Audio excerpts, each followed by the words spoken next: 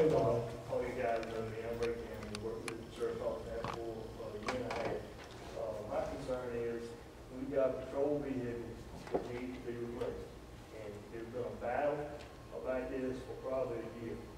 My understanding is now, we have a vehicle, but we can't get it completed because we don't have money. That's not true. It's been taken care of. Okay. I just want you guys to realize what I get into and strap into every night, and my life depends on my car. I got 145,000 miles on a patrol vehicle. That's just not the body and the motor, that's the steering and the suspension, everything that I depend on when I'm running high speed to get to you or get anybody else in this tank, and to save my life and not let me be killed. There's no excuse that it's taken this long to get another vehicle. Absolutely none. I've been here a year and a half, and we've been trying to get a vehicle for a year. It doesn't make any sense to me. I think there's a lot more that you don't know about that. Well, let me tell you some more about my car. Okay.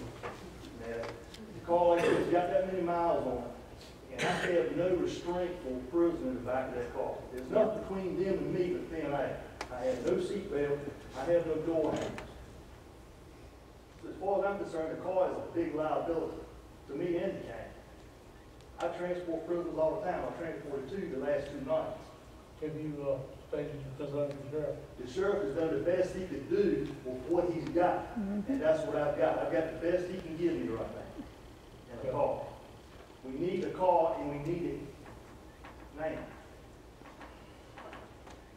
Makes no excuse we don't have it. What's the issue? I don't think there is an issue with releasing the money. The vehicle has been paid for, the equipment has been, the check has been cut, we're waiting for the sheriff to tell us that the equipment has been installed to release the check. Everything is there, it's all been paid for. The car was purchased several months ago. I don't know what the hell it is. And the financing, everything's been paid for, the tags have been paid for, the equipment is straight, everything. I was told the holdup was we took money out of the sheriff's budget, so we didn't have enough money to complete the car. Sheriff?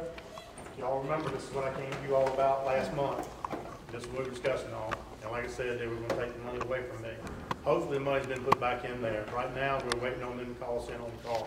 Hopefully we'll be able to get it in the next few weeks. Officer Campbell is the one that's got to drive that car, gentlemen. That's the reason he's here. Okay, And I understand that. It's But like, this issue was taken care of last meeting, I but believe. it's like he said, it's taken us over a year to get a car.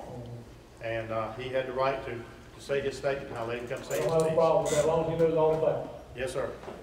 Just as long as y'all know, every night I put my behind in that car. And I appreciate, Ray, on that car. I do appreciate you doing your job. Everybody in here depends on that car. Yep. Everybody in the whole county depends on That's that car. right. We're getting that.